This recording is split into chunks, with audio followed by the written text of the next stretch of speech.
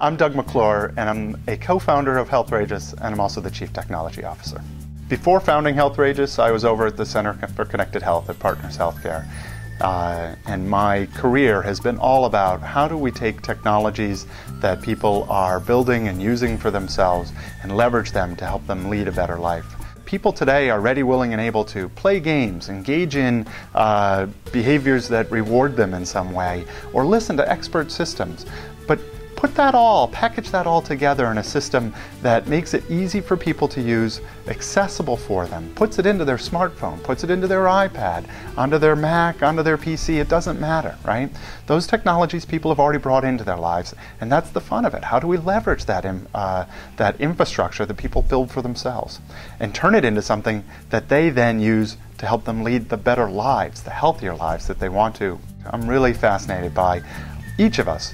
We all have health goals, and trying to translate those into an everyday practice is really hard. But through the use of technology and through the use of understanding what are the best practices about how to do that, we can get to doing something special for ourselves.